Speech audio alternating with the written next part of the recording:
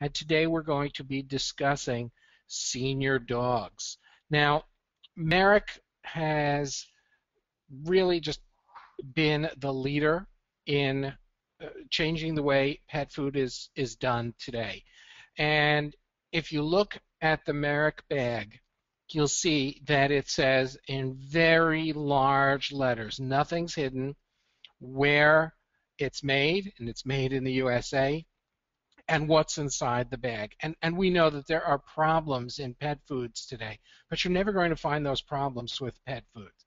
They've got a wide variety of dry and wet dog and cat food. You can get it at Petco or many, many other stores. Recipes in Merrick have USDA inspected deboned meat as the first ingredient and the finest produce. And I know it's the stuff that my baby Kalba likes to eat.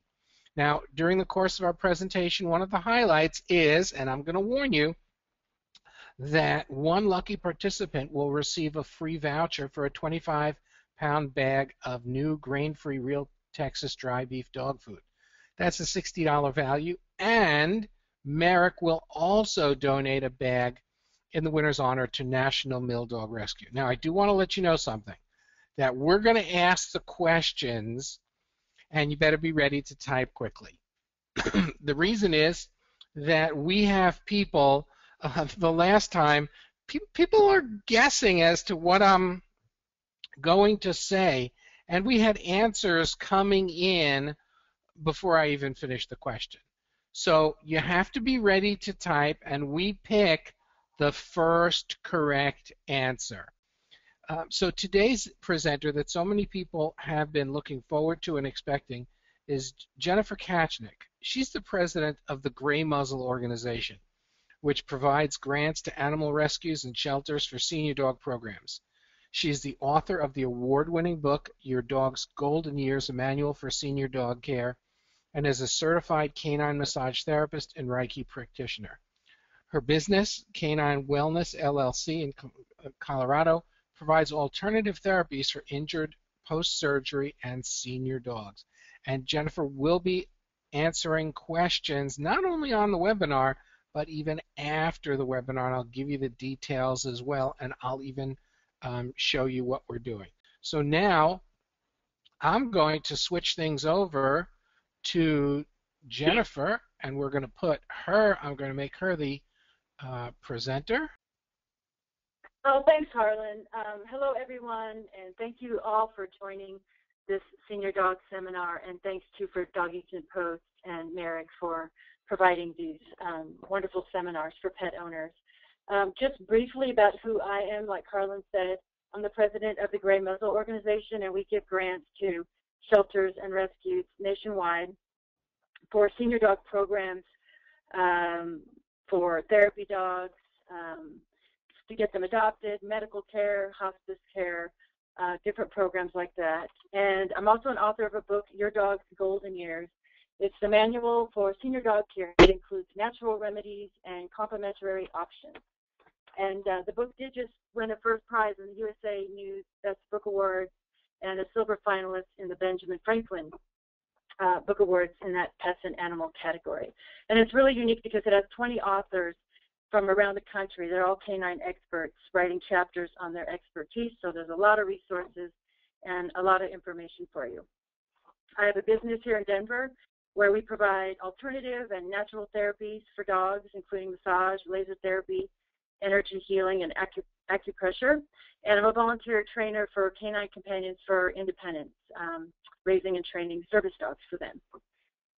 So over the next hour, briefly, we're going to cover what is a senior dog, benefits of having a senior dog versus a younger one, the most common ailments that they suffer from, symptoms, what you can do to prevent those ailments or at least delay them, signs and signals that dogs give us that they're in pain that may not be obvious to most of us, nutrition for seniors, supplements, and there's a lot of alternative and natural therapies available for senior dogs out there. We're going to cover briefly. We're going to talk about some end-of-life help and resources, when to get another dog, and some pet trust planning options that are available to you. Okay. So what is a senior dog? Well, their lifespan depends on their size. So the smaller the dog, the longer the lifespan. The larger the dog, the shorter the lifespan, generally. And a senior a dog is considered a senior when in that last 25% of their lifespan. So a small, say, Chihuahua, 4 to 5 pounds, could easily live to be 20 or older.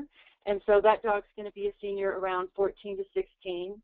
A St. Bernard, like I have, he's well over 150 pounds. His lifespan usually around 8 or 9, so he's a senior between 6 and 7. And then sort of a medium-sized dog, your lab out there, maybe 75, 85 pounds. They could live to be around 13 to 15, and so they're a senior around 8 to 10. So oftentimes people think a senior is around 7 or 8, and that's true, but it depends on the size of the dog.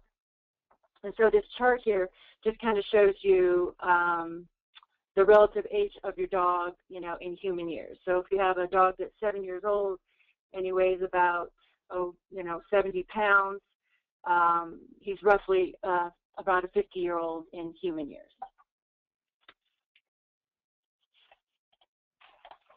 So what are the benefits of senior dogs, and particularly adopting those senior dogs?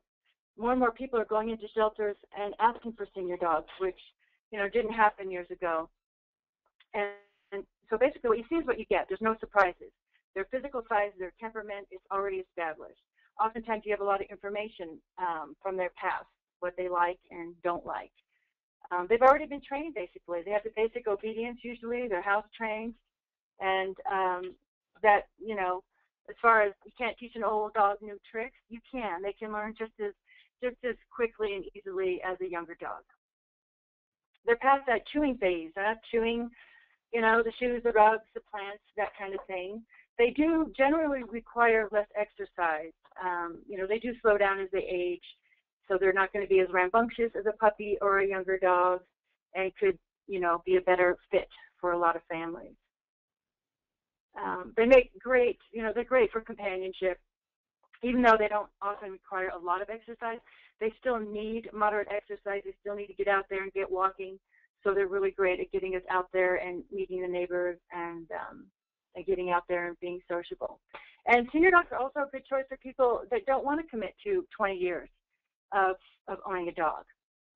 So if they just want, they're going to be retiring or something, they just want a dog for 5 years, a senior is a good fit for that. So in having a senior, there's some common ailments that they suffer from. And I'm going to talk about some of the symptoms to look for. So, the first thing, I guess, is weight. It's really important to maintain their weight, which we're going to talk about in just a few minutes. But really taking care of your dog's teeth. I don't think most people realize how important it is to take care of their teeth and gums. So you want to look for signs of gingivitis, tartar, loose teeth, missing teeth, exposed roots, of course, a strong odor. It's important to get their teeth cleaned and examined regularly by your veterinarian.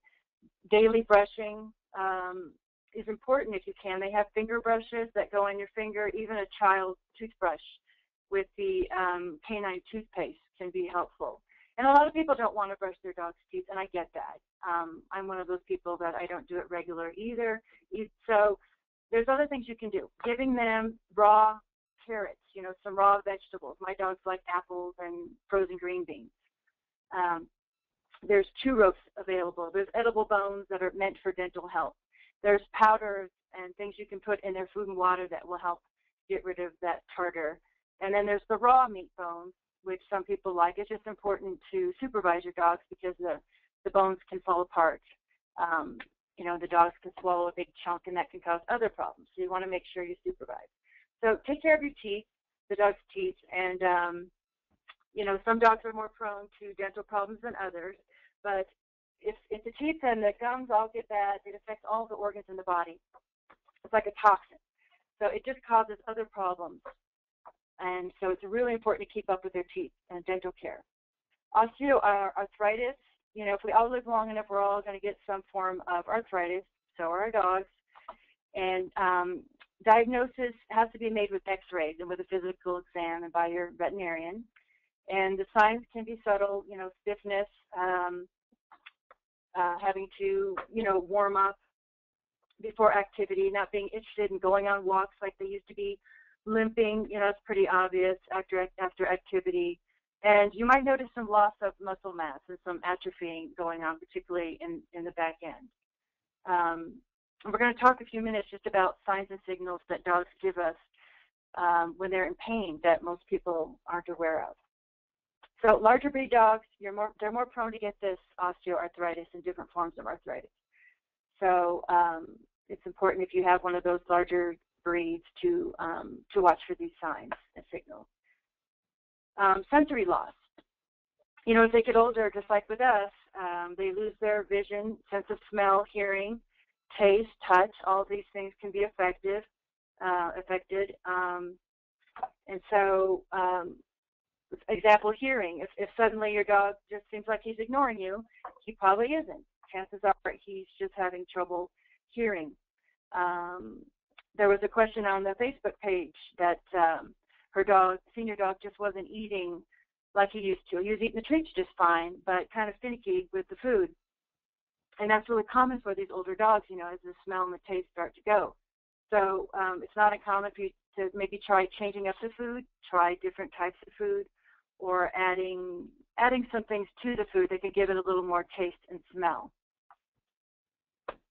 Some things that are good to add, and again, you got to watch those calories. Chicken or beef broth is good. You got to watch the sodium though. I like to use baby food, that canned baby food. Most dogs really like. A little cheese, cottage cheese. Again, maybe some raw fruits and vegetables in there. Canned pumpkin is really good for dogs. It's also very good for the digestive system if you have a dog that's having issues with that as well. So you got to kind of change things up, add some things to their food, and try different foods as they go, because that's not uncommon for an older dog to start to get finicky as time goes. So signs of signals.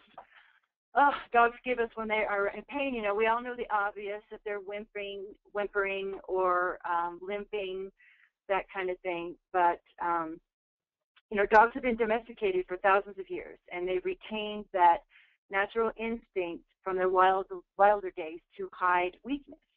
And showing pain is showing weakness, so they're not going to show you that initially. And they're not like us, where it's really obvious when one of us is in pain. Everybody knows about it from the onset. So when you see signs that we talked about, the limping, the whining, slowing to go up and down the stairs, that kind of thing, that's probably at a point where your dog is in some pretty significant pain. So you want to figure out if your dog's in pain prior. We have a list here.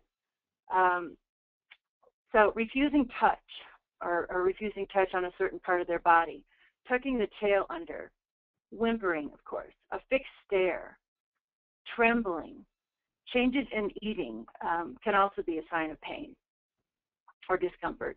Refusing to get up and move around, excessive licking on a body part could be a sign of pain. Rubbing a body part on the furniture, maybe rubbing their hips on the couch or on the wall, that sort of thing. Arching their backs while standing or walking, if that's unusual for them. Hiding under furniture. Uncharacteristic aggression.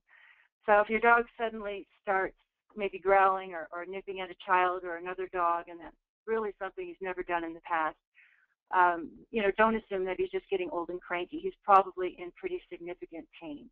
And so if your dog does start growling or barking, it's really important to get them to a vet and find out what's going on. Sometimes they'll avoid contact with other dogs. They just don't want to play like they used to. Refusal to jump on the bed, hop in the car, that kind of thing. Slow to climb the stairs, limping, and slow getting up from, a laying down position. And fever also can be a sign of pain. And then, when dogs are in pain, they're obviously stressed and they're feeling anxious. And there's a lot of signs of anxiety that dogs give us as well, which we don't have time to go through all of them. But one of them that's interesting is yawning. And we assume that just because our dog is yawning, he's tired. And he may be tired. But he also may be trying to calm himself. He may be anxious. So if you see yawning, not by itself, but combined with other signs of anxiety, which could be excessive lip licking or excessive blinking of the eyes, if their body language looks different, the tail's tucked under, and so forth. And you just want to look at their surroundings and what's going on with them, because that could be a sign that they're stressed out and they're showing some anxiety. So what are some good supplements for the senior dog? And we're going to talk about nutrition as well. So it's important, like I said before, to keep your dog at a healthy weight. And some breeds, you know, like Labs, for instance, are more prone to getting heavier than others. It's really important to measure the food and know how much food your dog is eating. And most people don't do that. They just kind of pour in whatever they think their dog's going to eat. And as he gets older, he's going to become less active. Therefore, he's going to need less calories. And also, older dogs, there was a question too about this. They still do need exercise, regular exercise, and it kind of depends what condition they're in, obviously. But you can do short spurts of exercise instead of maybe one long walk, maybe 2 or 3 short walks. But it's important to get them exercise, even if they do have, you know, some arthritis or what have you. You've got to keep those muscles healthy. And again, look for those signs of pain. So you're not walking the dog too far or doing anything that's too severe for the dog. And we're going to talk in a few minutes about other ways you can exercise your dog as well, besides walking, that are a little easier on their body. So you want to make sure they always have fresh water available. And if you have a senior and you've got stairs, it's really a good idea to have water available on all levels of your home where the dog is going. And then nutrition, you know, it's really important. You got to look for those high quality foods. And some people are hesitant to purchase them because of the cost, but really they end up being less expensive in the long run. Your dog eats less of this good quality food. They poop less, which is good, and they're going to keep your dog healthier. And so for your money, for the bang, it's really well worth your time to investigate and get one of the better foods out there. And so like with us, you need to read the labels with our food, and the first 5 ingredients are the most important. So one thing to avoid that a lot of people aren't aware of are the byproducts. And animal byproducts, you'll see that a lot on the labels. That's basically animal parts that are unfit for human consumption. It includes, you know, blood, teeth, hair, hooves. It can have sick animals, you know, diseased animals. It's just garbage. It really is. So you want to avoid foods that have the meat byproducts in them. Artificial colorants, obviously, salt, corn, BHA, anything you can't pronounce. You just want to see, you know, fruits and vegetables, oats, barley, grains. And of course, you want to see, instead of the word meat, you really should look for chicken, beef, lamb, bison. It should be very clear what kind of meat protein and meat sources are in the food, and not just the word meat. So a lot of senior dog foods are good because, one, they'll have less calories for those older dogs, and 2, they're going to have supplements, which are really good for seniors, for their joints. One of them is the glucosamine and the chondroitin. And like I said, those are you know, found in a lot of senior foods, so it's good to check out that as well. So foods to avoid that are toxic for dogs. You want to avoid onions, raisins, grapes, and this is for all dogs, macadamia nuts, avocado, chocolate is a real bad one, xylitol is a sweetener, lemons, tomatoes, nutmeg, garlic, persimmons, any artificial sweetener of any kind. So we talked about a couple helpful supplements for senior dogs, the glucosamine and the chondroitin. MSM is also a good one for the joints. And fish oils are good for not only the coat and the skin, but it's also good for arthritis as well. And coconut oil is another one. I've recently. Jennifer? Yes. Yes, can Um, you hear me? the supplements that you're mentioning now, glucosamine, chondroitin, and so forth, are those helpful to be given before the dog turns senior? Will they help joint problems before they occur? Yeah, actually, I've got 4 large breed dogs, and in particular in the large breeds. Yeah, I have all my dogs on these supplements, and my youngest is 3 years of age, because again, they're 80-pound dogs, and it's really likely that they are going to have some joint issues. So yes, I mean it certainly can't hurt. Okay, thanks. And yeah, and the coconut oil does amazing things for their coat. I just put a spoonful in their food, and that might be a good one too for the dogs that are getting a little finicky. It's got a nice, flavor and aroma to it, and it does wonders for the skin. The dogs with the dandruff, and it helps with the shedding as well, I've found. So if you're not feeding your dog, a senior dog, food with these supplements, you should probably give it to it in addition. And yeah, I mean, I teach classes, and a lot of people come to the classes before their dogs are senior just to see what can they start doing in this regard, knowing that these issues are probably going to come up. And another thing I've been asked is what can I give my dog over the counter for pain? And it's really important that you don't give any Tylenol or Advil or ibuprofen or anything like that. And the only over-the-counter pain medication that I recommend or veterinarians would recommend would be the buffered aspirin only. And it's for minor pain. And so if you're not sure if your dog's in pain or not, he's not showing major signs, but maybe he just moves a little slower after a walk or that kind of thing. You should talk to your vet about maybe trying a little buffered aspirin.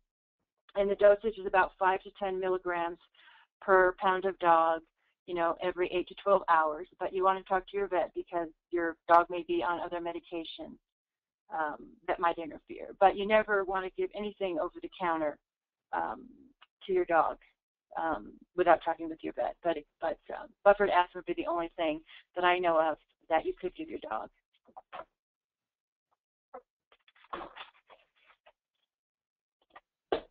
Okay. There are lots of alternative, natural, and holistic complementary therapies out there that are available for us, but they're also available for our dog, and they work the same way on our dog's bodies. And there are professionals out there right now all over the country that provide these services, these therapies for your dogs. And so we're going to go over some of them today. Canine massage. And there's different types of body work as well, but it is a therapeutic massage. I had somebody call us once wanting us to give a massage for a dog's birthday, and it's not really. It's very much a therapeutic massage. Okay, it helps with relaxation. It can boost the immune system. It increases circulation. It decreases inflammation, which is used for pain, and it can help maintain that muscle tone. Again, just like with us, and it helps to move the toxins, and dogs need to drink water afterwards, just like with us. It can help with those muscles that are atrophying there on the back end. And I teach my clients how to massage their dogs because it really should be done on a daily basis. And, when you're sitting there with your dog, it's pretty easy to do. But it can help keep those muscles healthy and slow down that atrophy as well for some of these dogs. So obviously you want to seek out someone who's certified, someone who's trained as a certified, canine massage therapist. And there's different types, again, of massage work that they can do. It's not too costly. It's $40 to $50 an hour. It depends on the size of the dog. It might be less. But that's something to think about. It's another way to help your dog with pain relief. And again, if you've got dogs that just aren't using those muscles anymore. And they like it. Usually they like it, just like us. So another thing, another therapy that is really doing great things for dogs is the laser therapy or cold laser therapy. And a lot of your chiropractors are using this. Some of you have tried it yourself or seen it on TV. It's a wonderful therapy, and it's readily available. It helps reduce pain, inflammation. It increases and speeds up healing. It is good for circulation. It's safe. Of course, it's a drug-free alternative. And I provide this for my business, and usually it's dogs with arthritis. And it's not expensive. A lot of veterinarians provide this as well. It's around $20 to $40 a treatment.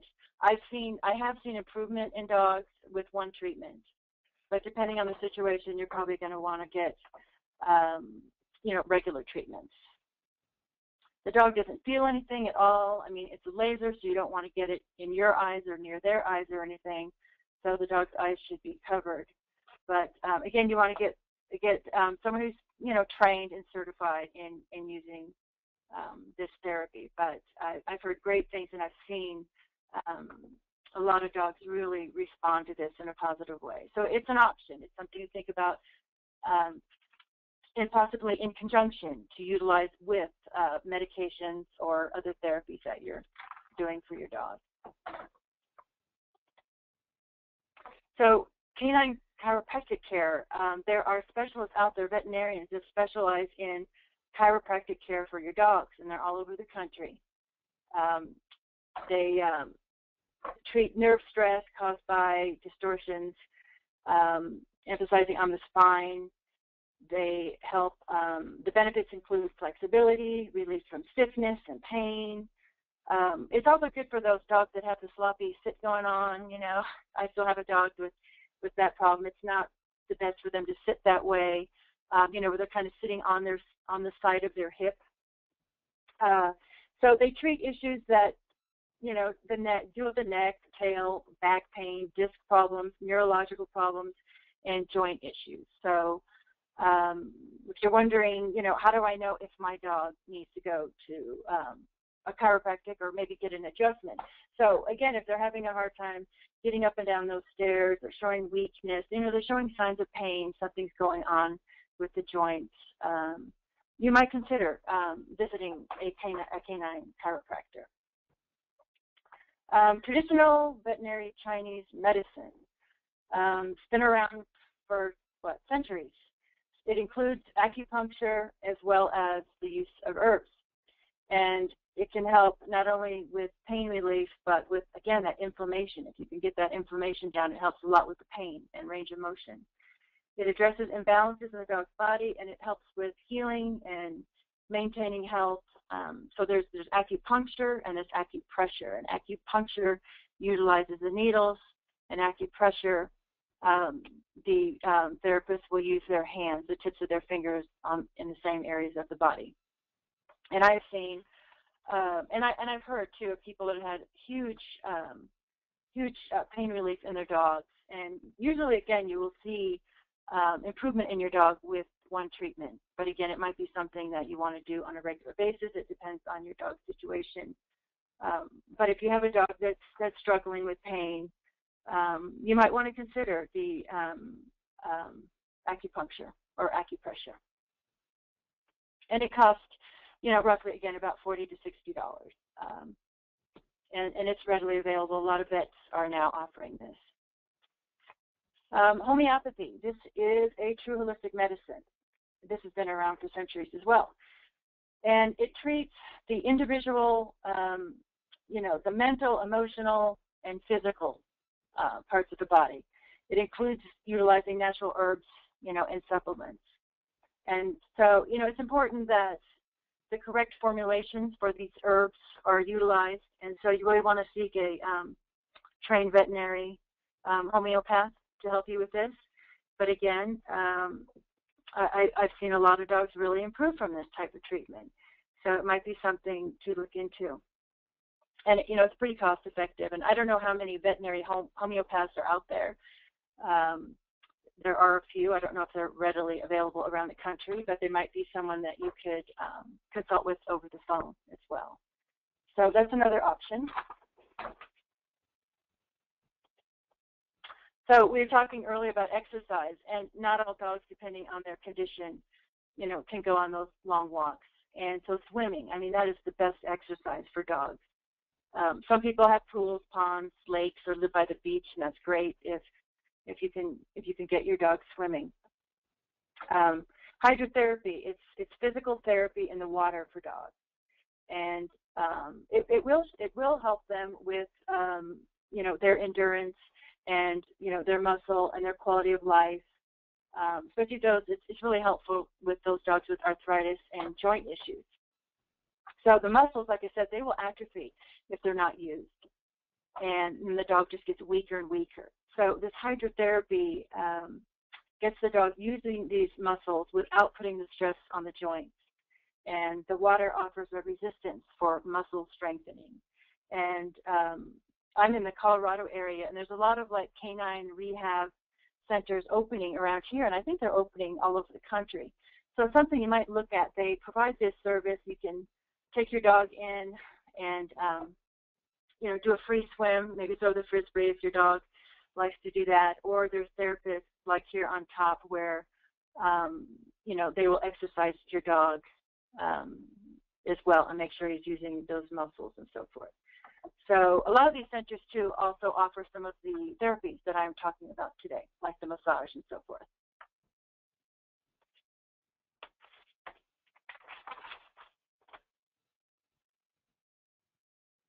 So quality of life scale, one thing with senior dogs is, a lot of people don't want to think about, they are going to die, we're all going to die.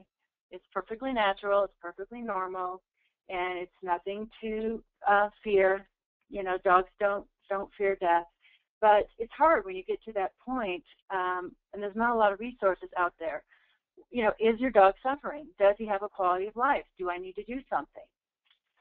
And so this is a chart by Dr. Alice Villalobos, and she's one of the authors in the book. And she kind of gives you some questions that you can look at and answer when that time comes, and you add points to it. And then you can determine whether or not your dog has a quality of life or not, and if maybe you need to make some decisions. So, one thing you want to look at is pain. How much pain is the dog in? Is it being managed? Is oxygen necessary? Hunger. Is the pet even eating? Are you having to coax the pet to eat? Hydration. That's really, when dogs get ill, they get dehydrated very quickly. Are you even able to keep the dog hydrated? Hygiene. The pets, they should be kept brushed and cleaned. Can you do that? Does your pet even express any joy or any interest? Is he responsive to things around him? Does he seem depressed, afraid?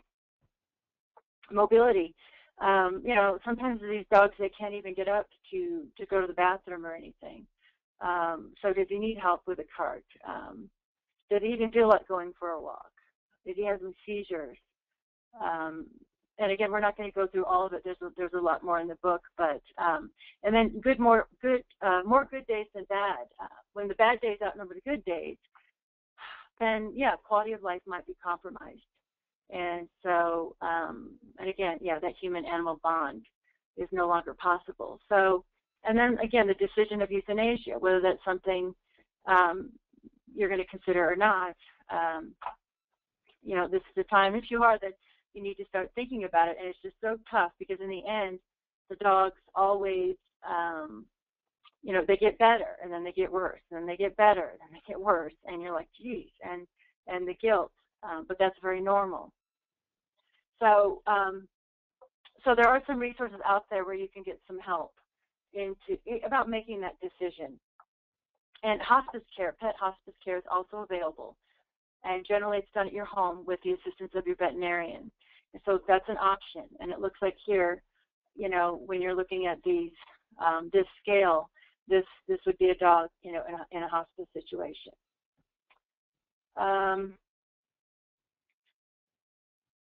So as far as, the pet loss time, it's really tough. There's not a lot of resources I found to help people when they're about to lose a pet or when they've lost a pet.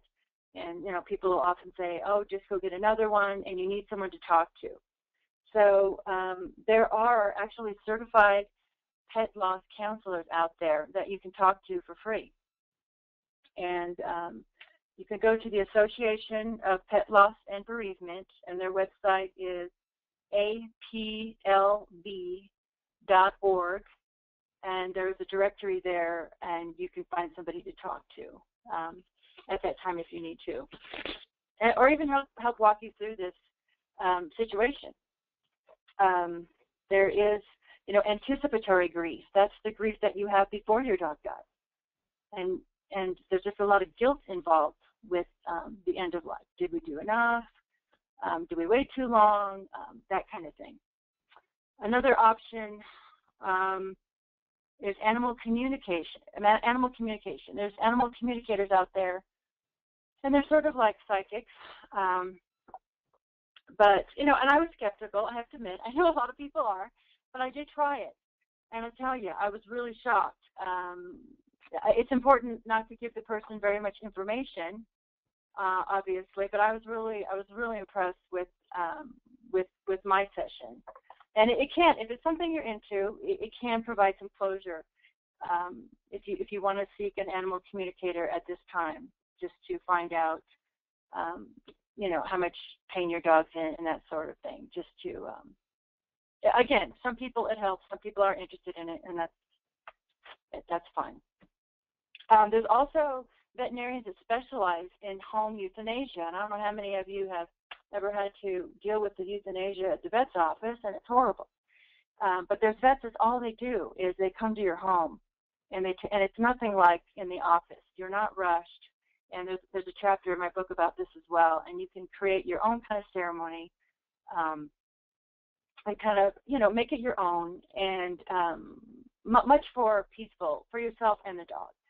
So if you're interested in finding a veterinarian that does home euthanasia, you can go to inhomepeteuthanasia.com, and they have a directory, and they actually have more information on that for you as well.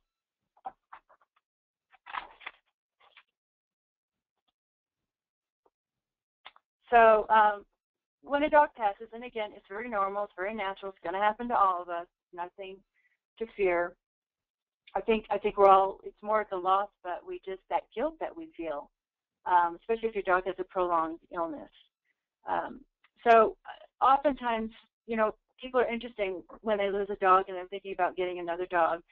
Some people are so distraught that they're like, I can't do it. I'm never getting another dog. And that's, it's a personal decision.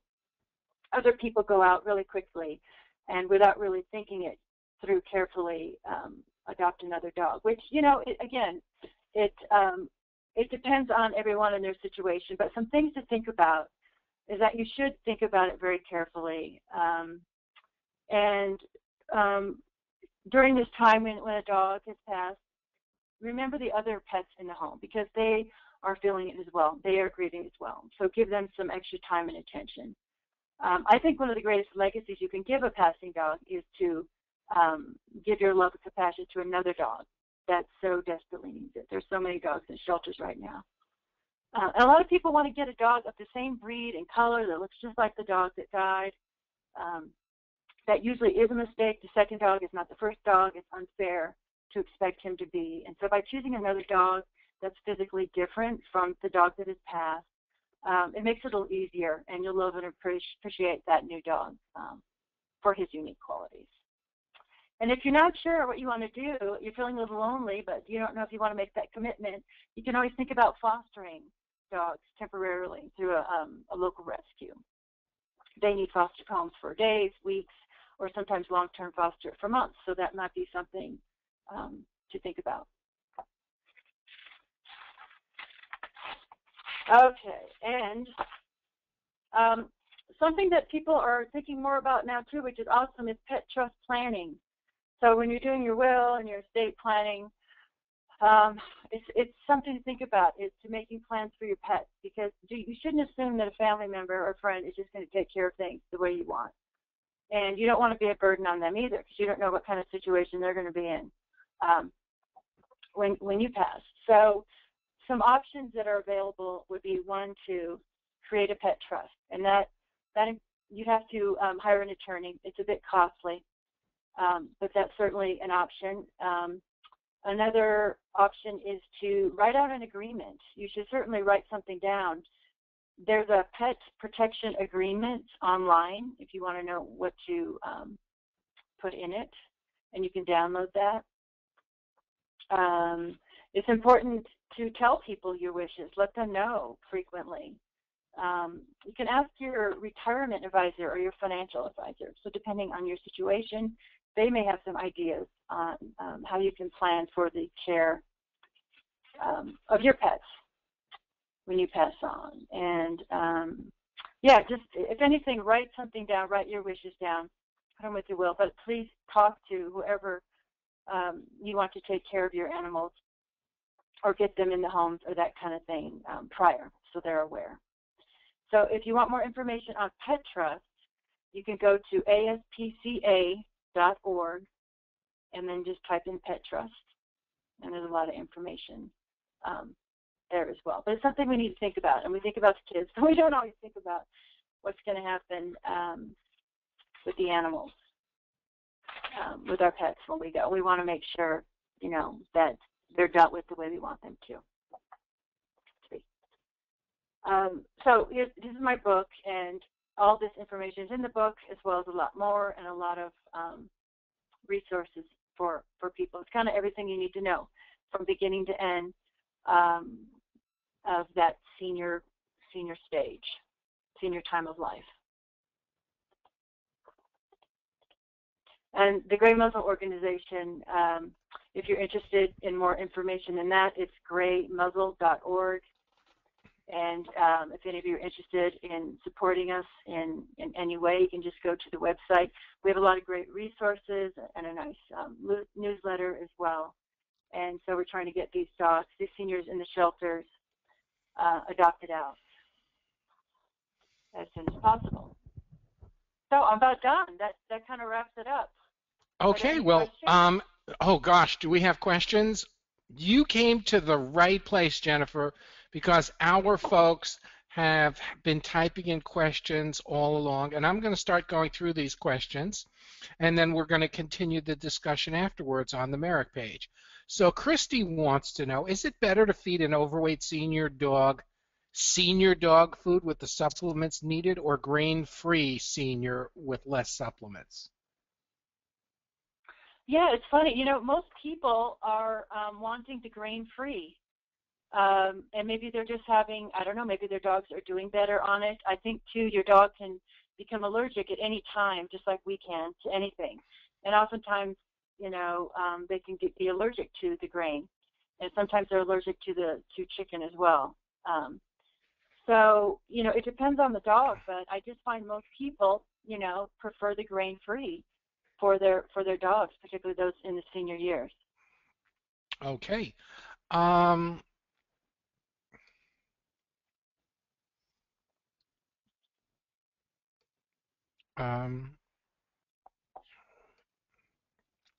vet is really pushing teeth cleaning these days. Have they found new data that shows how important this is? Mm-hmm. Yeah, like I say, keeping their teeth clean, however you can do it, is probably the most important thing you can do because, like I said, it affects every organ in the body once the teeth get bad and they get the dental disease and so forth. And, you know, there's options. There's the anesthesia-free cleaning, which I've heard, you know, positive and negative things about. It just depends, I think, who's doing it. But, and a lot of people do brush their dog's teeth. I've heard some people use, like, the Braun toothbrush and such, but I think the majority of the people don't take the time to do it, and I'm guilty of that myself with 4 dogs. So it's important to look at other ways you can keep that tartar off your dog's teeth, whether it be, you know, the bones that you give them, the supplements, you know, there's the powders and such you can put in the water that help with the tartar, and just looking at your dog's teeth. And again, if your dog kind of just stands at the bowl and doesn't want to eat, it could mean he's got some serious dental pain going on as well. But yeah, some dogs it's a constant battle keeping up with the teeth. And with other dogs, people say, I don't do anything, and the teeth are beautiful. So it depends on your dog. It's how aggressive you're going to have to be, but definitely do what you can to keep your dog's dental health in check. Fantastic. Brenda would like to know why avoid brewer's yeast. She thought that was good. Yeah, that's on a list of ingredients that may not be. I don't know that it's a really bad ingredient, but what I've heard and read is sometimes it's probably not the best. So I don't have a lot of information on the brewer's yeast, but I've read, like I said, in different places that often dogs don't do well with it. So, Jennifer, we've had so many people asking for your slides. If you would please get them over to Brooke, would it be okay if we shared your slides? Sure. I'll like to Okay, do that. Mm-hmm. fantastic. TB writes, I recently lost my therapy dog of 15 years. I have two others. Want to honor her with getting another therapy dog. Okay. My 14-year-old pants heavily at night. Is this a pain indicator? Yes, I should have mentioned that. Panting can very much so be a sign of anxiety, which can be, of course, a sign of pain. It could also mean that your dog's hot. And in the summer, if your dog has a thick coat, you might consider shaving them to see if that helps. But yes, panting can be a sign of pain. You want to look for other signs, in conjunction with it. Is your dog acting differently in any other way? The lip licking, posture, the tail tucked under, is he rubbing on things? So look for other signs of pain. But yes, that could be a sign something's the dog's at least anxious. Maybe not pain, but maybe something else is causing him anxiety. Okay. A couple of people have asked, why are tomatoes bad for dogs? Yeah, I don't know why specifically, but they're always on the list. And a lot of these things, like for instance, garlic, it's on a lot of lists that are toxic for foods. I've also read that it is good for repelling mosquitoes in dogs. So I think a lot of these things it has to do with the quantity.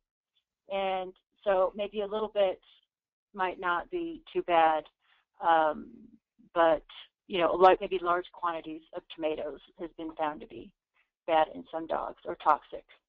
So I just wonder whether. Yeah.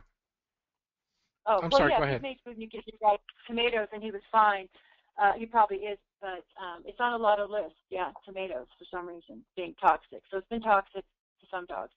But again, it has to do with the amount. Okay.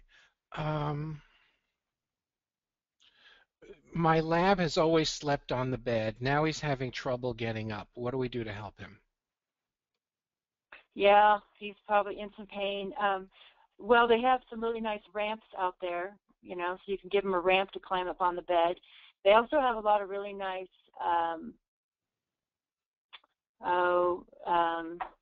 harnesses to, put around the dog's chest so that you can help him get up on the bed and help him get in the car and up the stairs. And there's all kinds of new ones. I keep seeing even better designs coming out. So you need to get him checked out because he's telling you he's in pain, that it hurts for him to jump up there. But if you still want him up there, I would definitely get some sort of a ramp so that it's easier for him to climb up. Okay, fantastic. Let's see. You did not mention fish as an ingredient. Is fish okay as I give my dog a salmon, no grain food? Yeah, salmon and fish oil is great. I just didn't mention all of the, types of meat that should be. I was just giving some examples, but yes, my dogs like the salmon as well. And the fish oils, again, are really good they're good for all dogs, really, but in particular to the senior dogs, and it's really good for arthritis as well. So, yeah, fish is good. Yes, my dog loves the salmon skin. She would. Yeah. It's one of her favorite things. Susie wants to know, how about homeopathy for hearing loss? Yeah, I'm not well versed on the homeopathy. Generally they treat a lot of chronic illnesses. I guess it would depend what's causing the hearing loss. But, I haven't heard specifically. Like I said, I haven't studied homeopathy too much. I have a homeopathist, he wrote in the chapter more specifically about how it works. But it's supposed to help, like I said, it helps the physical, the mental, and the emotional aspects, of the dog. So it kind of treats the whole dog. So it might be something, that you should look into. But I'm not sure. Like I said, it depends on what's causing the hearing loss, maybe. Okay, Denise asks a question. What can you do for deaf dogs? How can you make things easier for them? Yeah, and that's really common too as they get older. You want to start using some hand signals and just be aware that they can't hear you. And obviously, just make sure they see you. They're going to start looking at you more for guidance. But as they start to lose their hearing, you might, with like the here command, you might use your hand motioning here. Use it for sit or no or whatever. Start incorporating hand signals with the verbal while they can still associate the two. And then when he's deaf, hopefully he'll be just on the hand signals. Okay, and boy, we got questions here. Is there an age when you shouldn't travel with a senior dog? I don't think there's an age. I think it depends on the dog's, health and condition, and also whether it's stressing him out or not. So maybe a dog that used to love to travel, as he gets older, things change, not feeling good, or maybe just some anxiety comes up as you get older. So I would look at the dog for that question and look for signs of anxiety. So, one sign of stress could be just suddenly their hair starts falling out and the dandruff. You'll notice that sometimes when they go to the vet. Panting, the excessive lip licking and eye blinking and yawning. And, again, it's not just one of those signs, but if you see a bunch of them, maybe refusing to eat too. So I would leave it up to the dog. I don't think there's an age. If the dog has trouble with incontinence or that kind of thing, that might,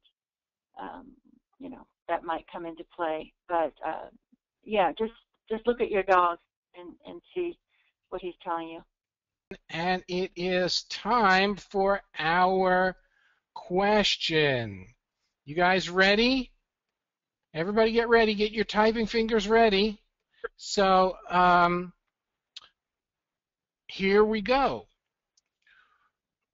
And I need the full answer on this. What is the only safe over-the-counter remedy that you can give to your senior dog for pain? Plumberry was the first answer. And Plum, you are the winner. So what we would like you to do, Plum, is we'd like you to shoot us an email with your name and address to info@dogingtonpost.com. Plum was answering questions that we hadn't even asked because she wanted to win so much, but she stuck around and actually did win. She got in just before a bunch of you did. Gosh, so many of you knew that. So she wins a voucher for a 25-pound bag of Merrick's new Maine grain-free real Texas beef dog food. And Merrick is also donating a bag in Plum's honor to our friends at the National Mill Dog Rescue. Everybody head over to Facebook to continue the conversation. Jennifer will be there in just a few moments to answer your questions. Jennifer, this is going to go down as one of our really great webinars. You're an expert. It's clearly recognized. You have a love for senior dogs, and you share that love with us today, and you share that love with the dogs every day.